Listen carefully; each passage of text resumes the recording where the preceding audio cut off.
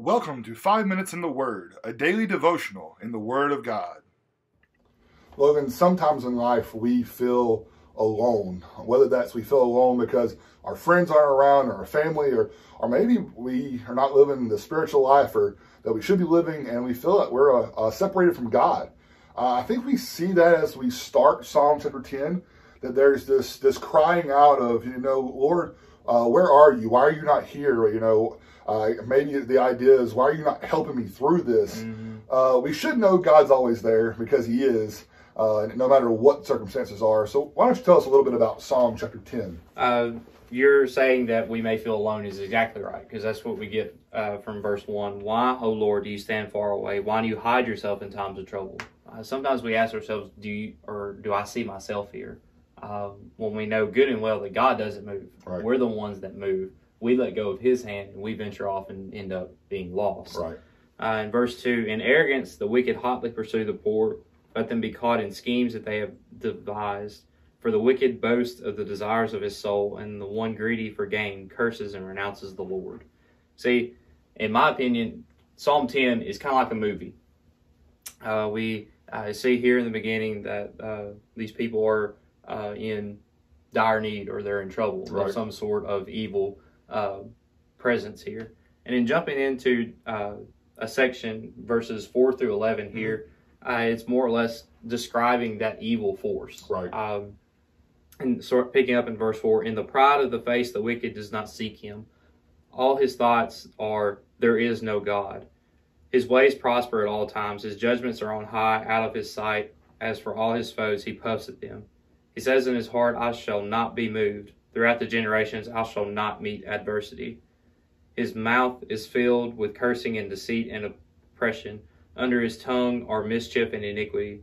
He sits in ambush in the villages. In hiding places he murders the innocent. His eyes stealthily watch for the helpless. He lurks in ambush like a lion in his thicket. He lurks that he may seize the poor. He seizes the poor when he draws him into his net. The helpless are crushed, sink down, and fall by his might. He says in his heart, God is forgotten. He has hidden his face. He will never see it. The wicked mistake, or the wicked presence, or the evil presence here, they mistake God's patience with evil and judgment they mistake that, or His patience, with just more or less a disinterest. Right. A disinterest in judgment, and accurate judgment at that. Well, and I think that's something that we need to understand, that we don't always understand God. We don't understand His ways. His ways are not our ways. And so I think we need to give, if we're going to give anybody the benefit of the doubt, we're going to give God the benefit of the doubt, because He's always there, even in times of wickedness. Yep. And then continuing on, verse 12, Arise, O Lord. Arise, O Lord. O God, lift up your hand. Forget not the wicked. And we've already kind of discussed this a little bit in our study of the Psalms, particularly in Psalm 9, verse 19, where it says, Arise, O Lord, let not man prevail. Let the nations be judged before you. This is more or less continuing down now. Pick up in verse 15. Break the arm of the wicked and evildoer. Call his wickedness to account till you find none.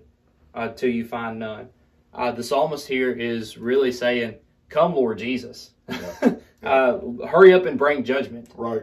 Because we're suffering here. We need you. We need you to bring judgment and put this evil presence to bed. Right. Because we're suffering here. We need you. Verse 16, the Lord King is forever and ever. The nations perish from His hand. We kind of went over that again in Psalm 9. Verses 17 and 18 now is where I want us to spend a little time. O Lord, you hear the desire of the afflicted. You will strengthen your heart. You will incline your ear to do justice to the fatherless and the oppressed, so that man who is of the earth may strike terror no more.